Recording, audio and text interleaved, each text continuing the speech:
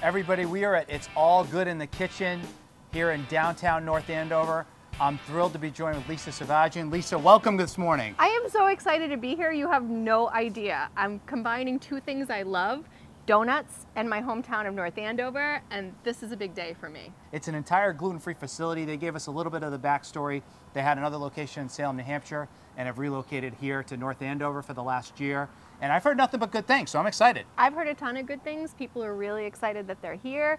It's always great to try someplace new, and I am thrilled because he doesn't know this, but I'm his biggest Donut Digest fan. I've watched all the episodes, and he is a tough critic. You know what, let's try it. I've had enough talking. I'm ready to do some eating. For me, I'm used to eating a lot of gluten-free food, so I am used to the slight, differences between like full fat, full wheat, all that stuff. But I gotta tell you, for the gluten-free options, this one is pretty darn good. It's a little sugary, it's a little sweet, but if you need like a really good sugary sweet treat, the glaze on this, I think, is a big winner. So I know you're very tough, but I'm gonna give this a solid B+. So admittedly, I'm not a big chocolate cake glaze type of donut guy, but it's excellent for what it is, but I'm gonna go with a B-.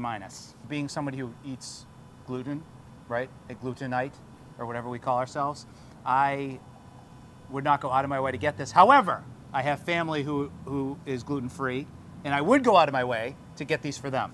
Donut Digest, thank you so much, Lisa, for being with us. I'm happy as can be to be here. This is a big, big happy experience for me. Thanks so much for including me. It's an honor, and we will see you on the next episode.